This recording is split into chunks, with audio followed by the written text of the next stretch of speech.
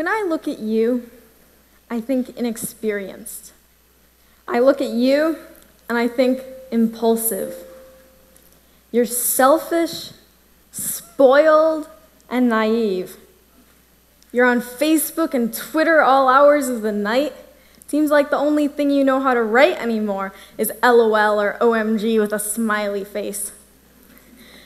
Okay, I wasn't really insulting you guys, but how many of you have heard some equivalent of what I just said, maybe not quite so dramatic, from an adult before? Raise your hand if you think I just insulted you. Seeing some raised hands. So if what I said, if you heard it from anyone, would be pretty insulting. Okay, raise your hand if you think I just praised you. Don't see too many hands. Now, obviously not all adults think that of you, especially not the amazing adults gathered here. But unless you're extremely lucky, probably all of you, at some point in your lives, have heard some version of get more experience or wait until you're older. But with the exception of selfish and spoiled, many of our so-called worst traits may actually be our best assets. How? Well, I want to bring it back to Barack Obama, yeah. I know, that's sort of a weird transition, but this is why I thought of him. During the presidential campaign, what were some of the words used to describe Obama? Inexperienced, naive, untested. Well, Obama was naive enough to win. And me? Before Obama's name even came up on the radar, when I was just a 7-year-old girl, my big naive dream was that I wanted to publish a book. A 7-year-old publishing a book seems like a strange image.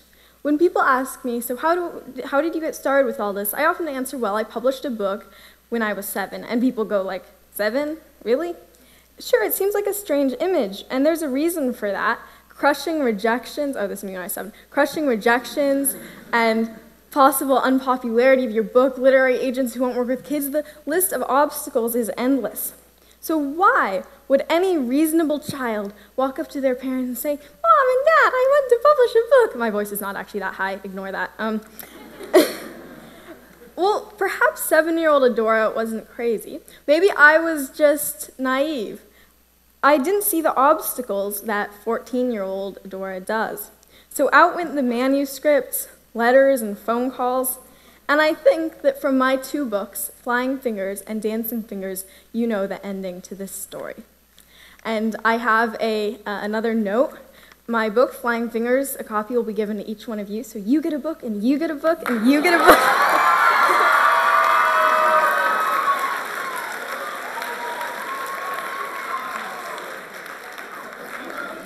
So yeah, homage to Oprah here.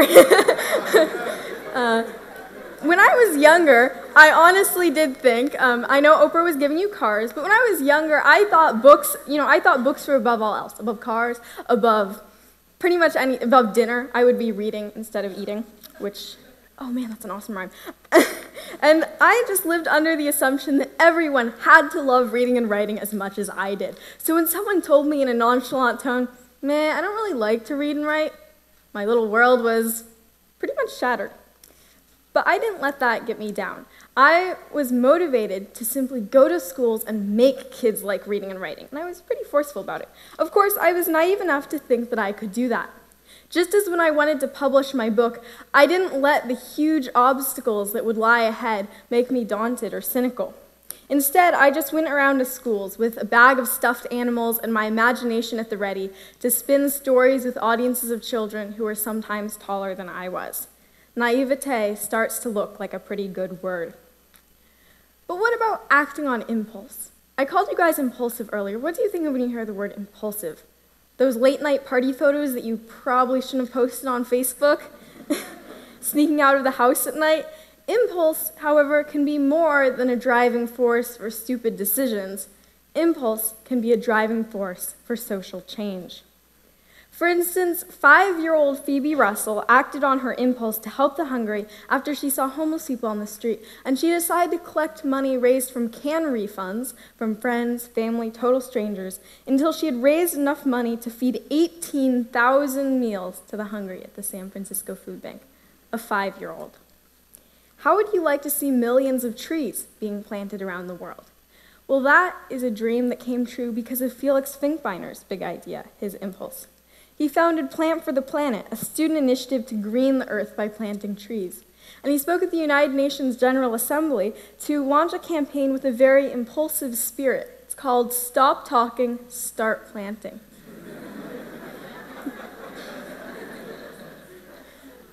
And when you think about it, that's really about impulse. Don't sit on your butt talking about, oh, you know, how awesome it would be to plant some trees, peeps. Just go out there with your peeps, which I probably should not have said, but go out there and plant those trees. Don't talk about it. So wouldn't you like to have those kinds of impulses? Imagine how many problems you could solve, how much better our world could become. From Phoebe and Felix's stories, we can learn about the value of seeing a problem and taking immediate action. So ask yourself, what are the problems I see in my schools, in my communities, in my world? The question is, are you naive enough to think that you can solve those problems and impulsive enough to, thanks Nike, just do it? Luckily, there's a tool that many of us are super good at that can enable us to do some extraordinary things: social networking. Many of the amazing young people speaking here use social networking to great effect to spread their messages. Not to call myself amazing, you can, but being good at navigating social networking, I was not like pointing at you, okay, that was, yeah. Being good at navigating social networking came in really handy this September when I organized my own youth TEDx event, much like TEDxYouth at SanDiego, called TEDx Redmond. We started in April of 2011 with a Facebook message calling for committee members, and from there on, technology was in constant use. We used Google Docs to organize our subcommittees, made a trailer video to post on YouTube, and we tried to make it viral by circulating it through social networking. We tweeted, we Facebooked, we emailed, we livestreamed, we Skyped. I think it's accurate to say that TEDx Redmond, in the form that we knew it, wouldn't have happened without the internet. But you might be hearing this and thinking, well, it's not like I can just go home, open up my computer, and start a conference just like that. It's kind of crazy talk. But the point is not the scale of the action you take, it's the intention that matters. I want to tell you a story about someone I know. No, he didn't open up his computer and use Facebook to start a conference, but he sent out a Facebook message to solicit sponsorship for his project. He was running a triathlon to raise money to build a well for a Southeast Asian orphanage, and he was using Facebook to share the event, solicit donations, and thank those who had donated. I want to do a quick poll here. Raise your hands if you've ever sent out an event invite or a party invite via Facebook.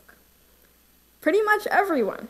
Now, my older sister, Adriana, this is her, sent out her birthday party invites via Facebook too, but she sent something else as well. She asked her friends, instead of giving her a traditional birthday present, to include a donation for the world's youngest headmaster, Indian student and teacher Babar Ali, and his school, which serves those kids who are too poor or too busy to attend regular school. My fellow speaker, Alec Lors. Well, you've heard about all the amazing things that he did. He started an I Matter march, getting kids to march with signs saying, I matter, our generation matters, across the world. And he used his website, the speeches, as well as social networking, Facebook and Twitter, to spread the word. The thing that these stories have in common is that they're close to home. These are ordinary kids who lead ordinary lives. But it's the actions we take to help others, large or small, online or off, that can make all of us extraordinary. So next time your parents scold you for wasting time online, say you're launching a social media campaign to end sexism or fight world hunger, and as long as you actually start that campaign, you will be pretty hard to argue with. From the social networking discussion, it would be fairly easy to imagine that kids taking responsibility for our world is a relatively new trend, but it's not.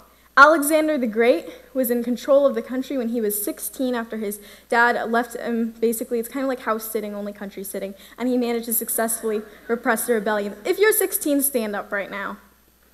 Should awkwardly sit down. 16-year-olds, okay, what are your excuses? You can sit back down. Admittedly, we know now that it's not such a good idea to be a dictator, But if you're 16, 15, 14, I don't care how old you are, you can take the same amount of responsibility. If your parents say, okay, don't use Facebook, it doesn't matter if you're on social networking, internet, whatever. The point is that you're taking responsibility for the world. Alexander Hamilton, if we have any U.S. history students here, you know, he was the Secretary of the Treasury, but he actually started at age 14, publishing editorials in the local newspaper, wrote political pamphlets at 18, and went on to be Lieutenant Colonel and aide-de-camp to George Washington. Young people overachieving since practically ancient times. Well, okay, not ancient, but. Despite all these countless examples of awesome young people throughout time, countless authorities, thinkers, and experts have emphasized adults are so much more superior. But experience and age, or lack of it, shouldn't count against us. We have as much to teach our elders as they have to teach us, maybe just in different areas. Stand up if you've ever helped an adult with something technology-related before. If you're a kid, or if you're a young adult, this is pretty much everyone. Woo! I see that pretty much everyone has done some kind of tech support, whether it's helping your mom on the iPhone, or in my case, getting my dad on Facebook. He became a fan very quickly. Maybe too quickly, because once he started liking every single thing, then my sister put him on the family list, which is kind of the Siberian exile of Facebook lists, right? But you may be thinking, well, sure, tech support is an obvious and everyday way in which we're teaching adults, but I want to emphasize that it doesn't stop there. This is just the tangible part. The intangible is even more powerful. Our audacity to dream, our optimism, our determination to accomplish. As the American author Pearl Buck said, "The young do not know enough to be prudent, and therefore they attempt the impossible, and they achieve it generation after generation." So next time someone calls you naive with a dismissive wave or frown on their face, smile and say, "Thank you." Maybe they have something to learn from us.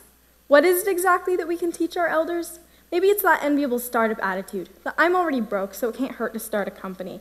Maybe it's the ease with which we weave social networking into doing social good. Maybe it's that inexperienced, impulsive, and naive can be good words. The world is in our grasp today, so let's all take action, not only to redefine ourselves, but also the world we live in. Thank you.